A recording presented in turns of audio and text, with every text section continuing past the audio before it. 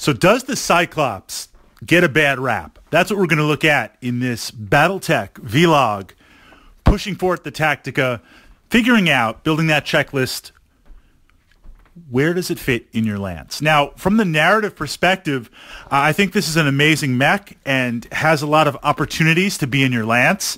It's a command mech. It's got some very powerful sensors, a couple of design quirks that you can utilize on there. I think the head shroud looks really, really cool. And I imagine that internally, the pilot controls in the cockpit, the thing must be totally blinged out. There's probably a lot of room in there.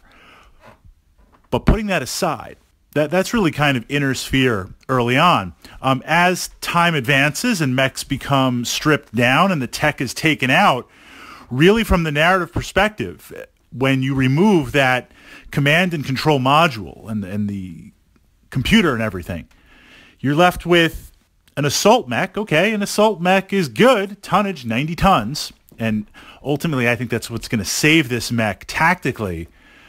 But where's the array of weapons? Look at a Stalker. It doesn't have Stalker weapons on there, and it feels very underpowered, underwhelmed as an assault mech. In many ways, I kind of feel like it's a medium mech on there. So let's kind of run through the numbers. Speed is okay.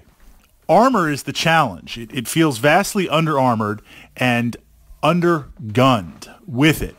Examples.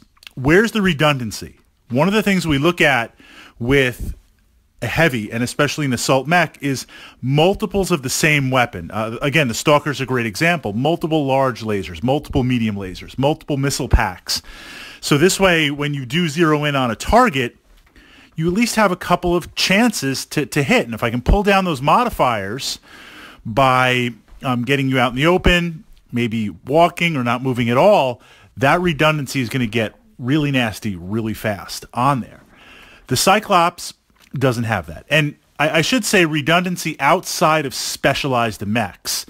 Something like the Longbow, one of my favorite mechs, it's not really fair to say that has a lot of redundancy compared to other mechs. That's a specialized mech. Everything is geared towards long range. But look at some of the other mechs that are out there. An example like the Awesome.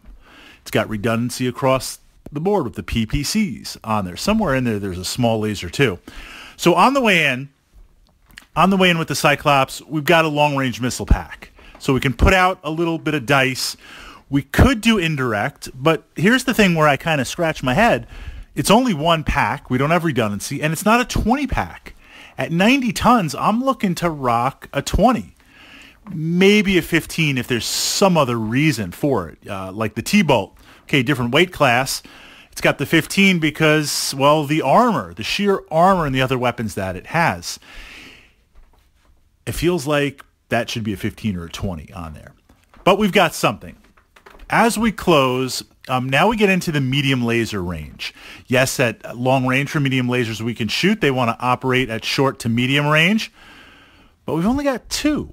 I mean, shouldn't there be like 4 on there? But that's at least the redundancy. You've got the 2 medium lasers. Now you close to point blank.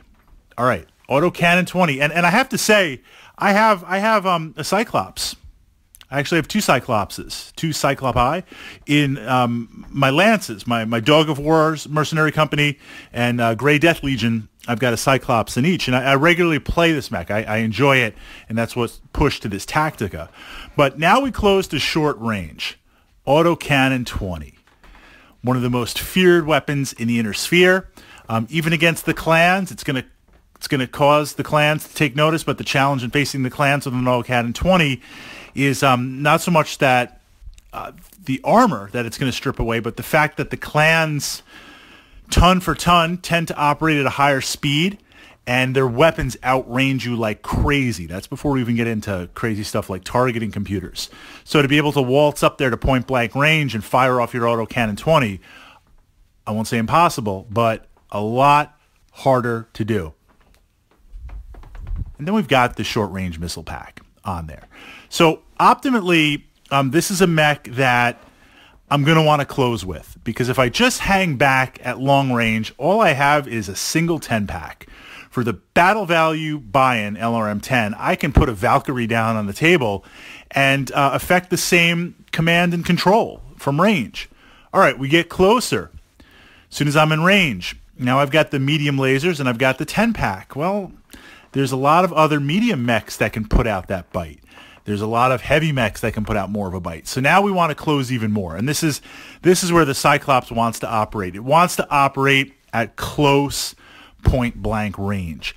I would consider the Cyclops a brawler mech simply because you want to be point-blank with that autocannon 20. If I'm that point-blank, meaning 1 hex away, I'm 90 tons. I might as well start punching you. I might as well do the punch, location of the AC-20, fire off that AC-20, and go from there. It's a very close-in assault brawling mech. Ironically, the Banshee gets a rap as a brawler. The Cyclops is up there as a brawler over, and tactically, that's the way to do it. In my opinion, that's the way I play it. What this means, though, it's an aggressive mech. There's really, for the battle value buy-in, there's only really one way to play it. So I throw down a Cyclops, and it's not some command and control narrative computer in there. It's just the stock, let's roll some dice and blow stuff up. You kind of know what I'm going to be doing with it.